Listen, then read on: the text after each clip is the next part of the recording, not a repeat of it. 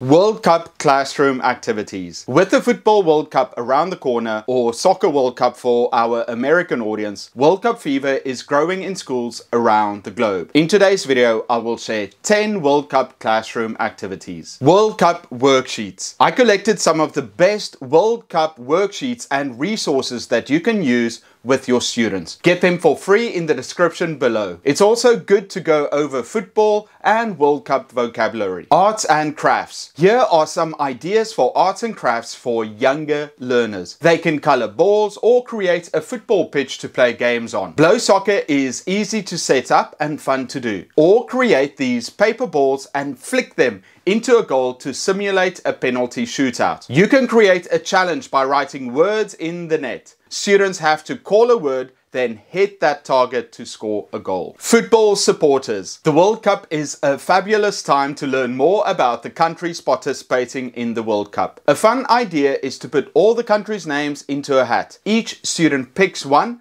and then they are that team's supporter for the tournament. If their team falls out, they can pick a new one to support. Write your students' names in brackets next to their country. Students can then also do a presentation on their country. The flag, interesting places, food, language, famous people. They can also introduce their team's best player. That way, your students learn about different countries and gain knowledge in preparation for the World Cup. An idea for more advanced students is to research important events in World Cup history and then do a presentation or speech on one. After students get to know famous players, why not let them create their own fantasy teams? Create some set rules, like only one player per country in a team of 11. Send them home to ask their dads for advice if they are young. Even if parents don't know the sport, encourage them to do some research online to help their children. It's always nice to include parents when doing activities with our students. The actual performance of the fantasy players don't really matter. It will get your students involved in the World Cup. Learning should always come first. Fantasy League may be fun, but it shouldn't be too distracting to your learners. Role models. Our learners need positive role models to follow.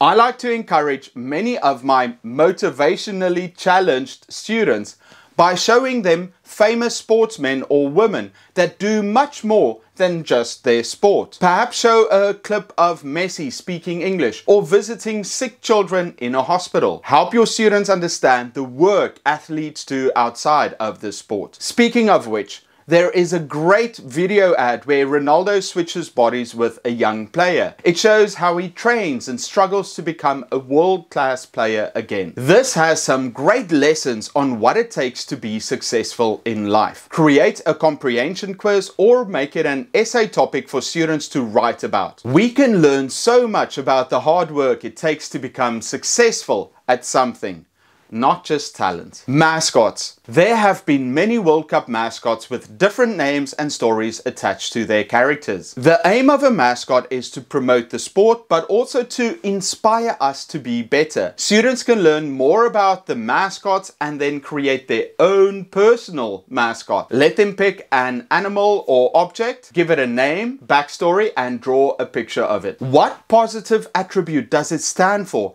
and how does it inspire or help them to live a better life? After they share their mascots with the class, pin it to your wall. World Cup predictions. Once they reach the knockout stages, ask students to make predictions on who will win each week. Let them write down the games that will be played and guess who will win. Keep their prediction papers in class.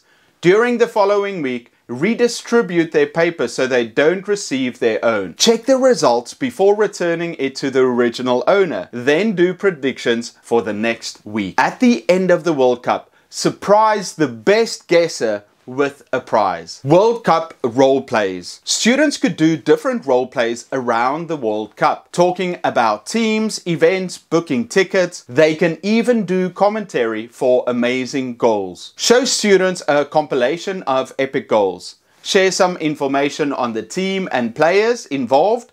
Then students have to do commentary for the goals. This can be quite daunting, however, so encourage your students to write down some vocabulary to use while announcing. They practice with a partner first, but students shouldn't write a script. Otherwise, they will only revert to reading the whole script if made.